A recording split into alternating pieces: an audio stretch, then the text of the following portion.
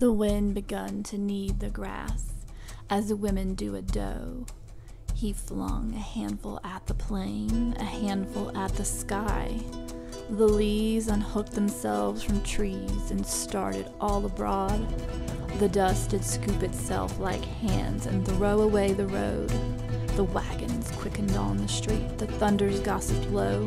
The lightning showed a yellow head and then a livid toe. The birds put up the bars to nest, the cattle flung to barns.